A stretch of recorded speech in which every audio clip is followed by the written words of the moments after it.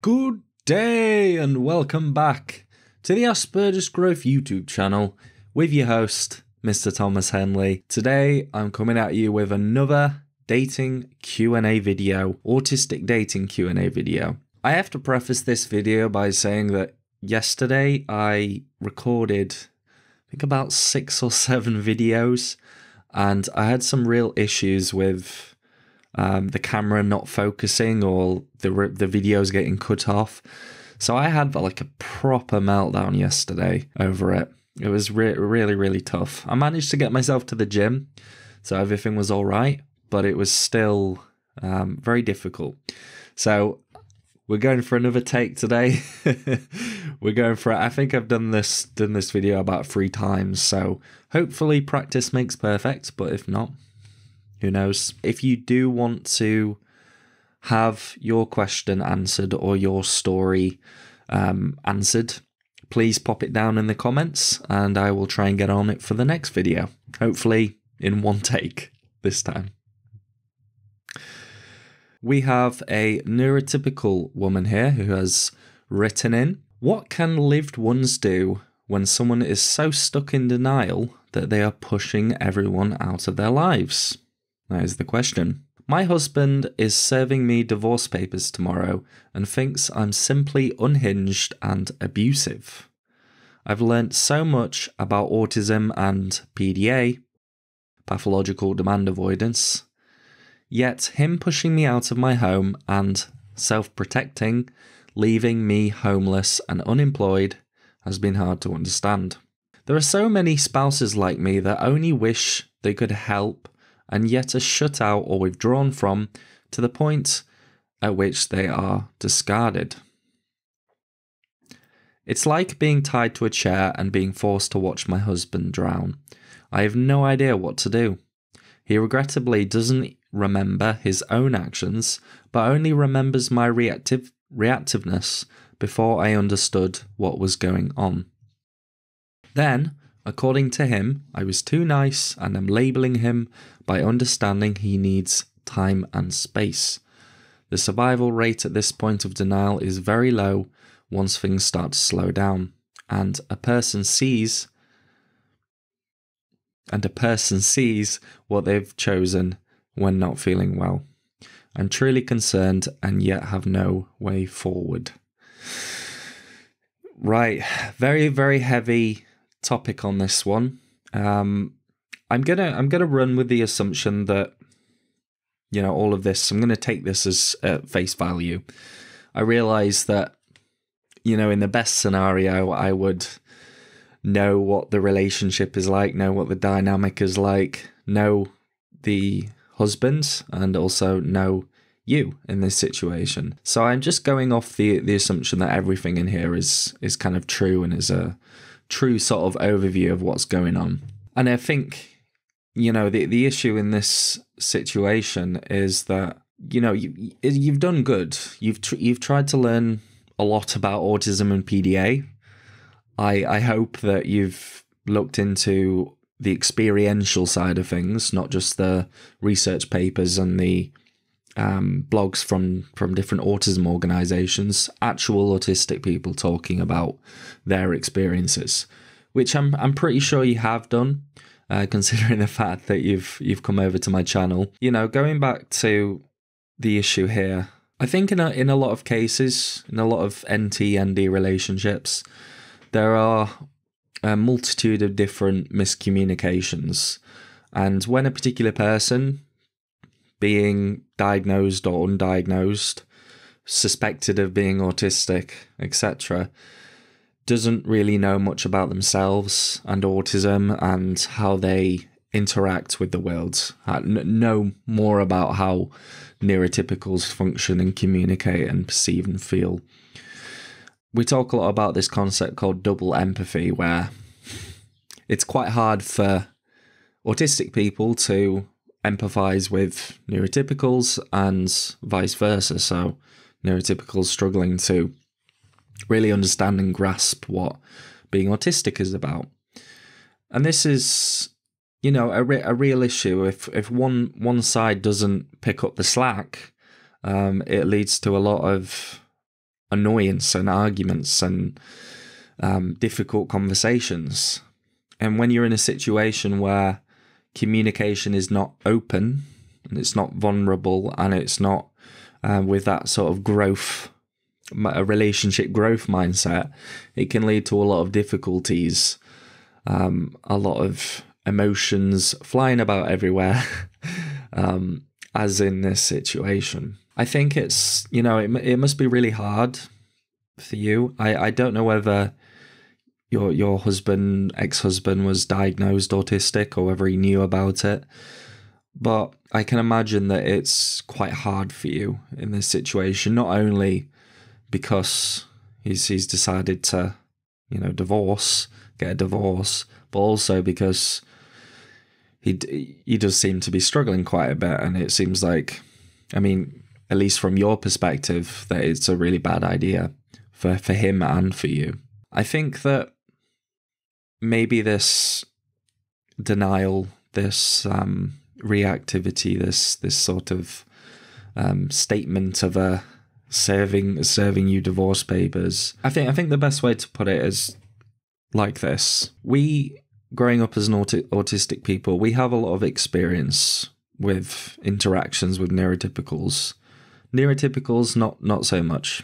It's like, if you're 1% of the population or 2%, you're going to have more experience with the 99, 98%. Whereas the opposite way around, some people don't even have experience of that 1, 2%.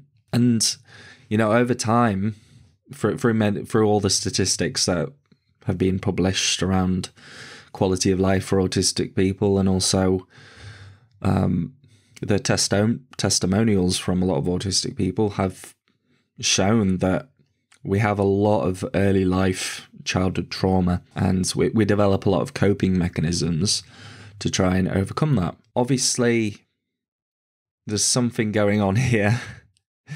These bad experiences can sometimes manifest as negative defense mechanisms, pushing people out, not feeling like you're really a part of society, putting on a mask for people around you, even your partner, even your family, things of that nature. And it's only until a certain sticking point that, we realize, okay, right, things are not going well. I need to understand more about myself and autism because of this horrible or difficult event that's happening. And it may be the case if he hasn't looked into autism prior to this. Despite all the possible reasons for this kind of behavior that I could try and think about, I think the most important thing is to address you, to address your reaction to this situation.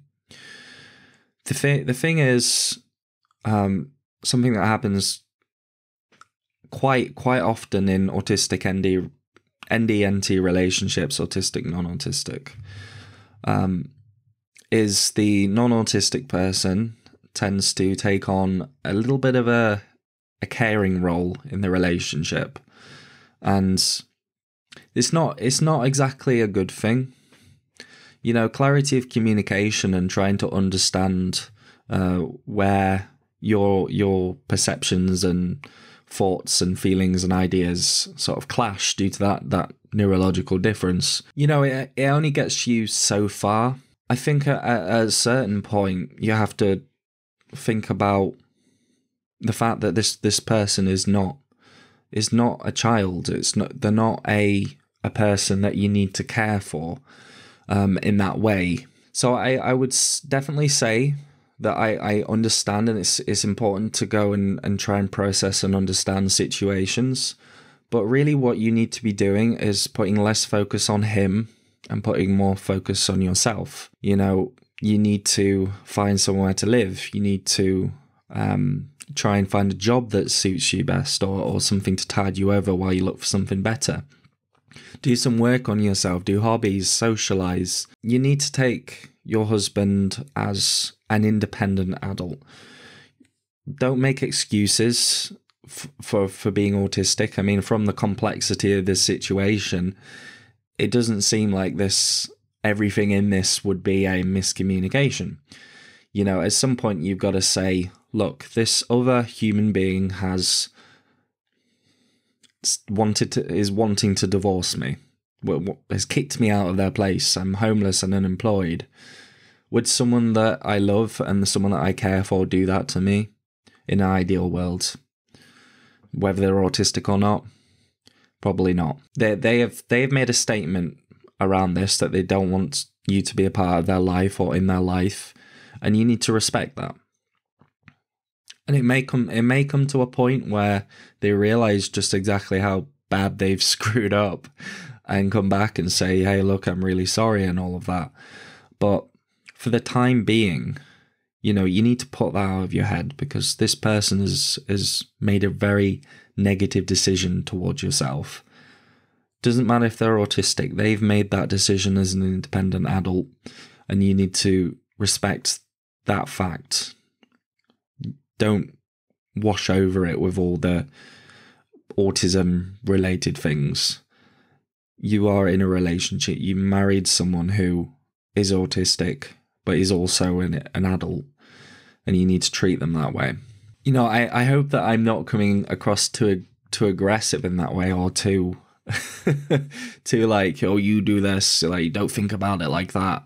But I'm really trying to get the point across that you don't have to wash over or give autistic people a free pass if they are treating you badly. That is the main message here. I'm really sorry that this is a situation that you have to go through, and I wish I could fix it. I wish I could come in and try and look at all the miscommunications, but it just seems that this is his decision, and it may screw up his life, and it may screw up your life for the time being, but you can still grow out of that. And he's made this assertion, you split apart, you need to go your own way and reassert yourself back into the world as you, not as part of this partnership, as you. That's what he wants. You respect that. You go your own way. Apologies if any of this came across in the wrong way or came across in a strange way. I have recorded this video about 3 times already, but I hope that it's come across as clear as it did the first time. Brain's not really on it today. Communication skills and things of that nature, not too on it today. But I hope you have enjoyed this video, and I hope that you found this helpful. Maybe if someone else is going through a similar situation, maybe this video has helped you in that. If you would like to be a part of the next video, you want me to answer your question or query or story, please post it down in the comments or go over to my Instagram page and DM me. It'll be Asperger's Growth. And if you don't have Instagram and you don't want to comment on YouTube, send me an email. You can go through my website, thomashenley.co.uk.